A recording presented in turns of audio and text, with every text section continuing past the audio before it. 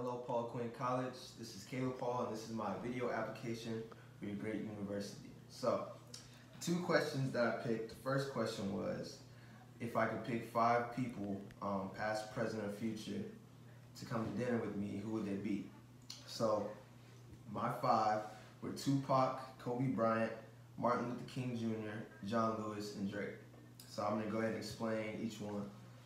Tupac, man, he's been a great influence over my life. Just the way he influenced the youth growing up. And when he was making music, I just always admired the way, even though I wasn't born yet, but listening to his music and the fact that people still listen to his music years after his death, and people are still influenced by the way that he challenged the government, and he didn't let the government oppress his people, and he stood out and he spoke for the African American community. It always kind of had a special place in my heart. So Tupac is very special to me. So that's definitely one reason why, or a few reasons why, Tupac would be at my table going to dinner. The second person, Kobe Bryant. Kobe Bryant, man. He has a great mentality, and I would be able to learn so much going to dinner with him. He's always known for his Mamba mentality. He's always been a hard-working guy. He dedicated his life to his craft, which was basketball. And I'm a basketball player as well. So just looking at his hard work and his dedication, it motivates me to get up and work every day. Even when I don't feel like it, there's sometimes where I just think, what would Kobe do, you know? So Kobe Bryant is definitely a big influence over me as well. You know, rest in peace, Kobe Bryant, and we're gonna miss him a lot. So that is another person I have at my table, just a great all-around guy. And my third person was Martin Luther King Jr. So I chose Martin Luther King Jr. specifically because of how good he was to people that even mistreated him.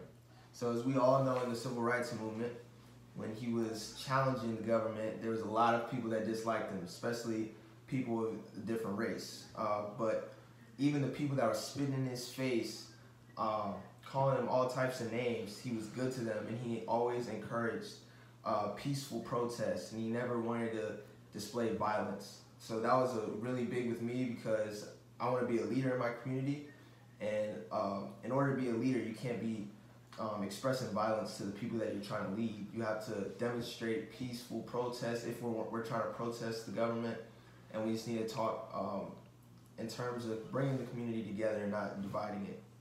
So Martin Luther King Jr. was also another person that I really liked, that I would learn a lot from eating with. John Lewis was the fourth person, and I picked him for perseverance. So a few weeks ago, or I think it was, yeah, a few weeks ago, CNN put on TV a little documentary of John Lewis, and as I was watching it, I was kind of just thinking in my head, taking notes, mental notes of how many times he went to prison and how many times he got out, and he kept doing the things that led him back in because he wanted to change how things were.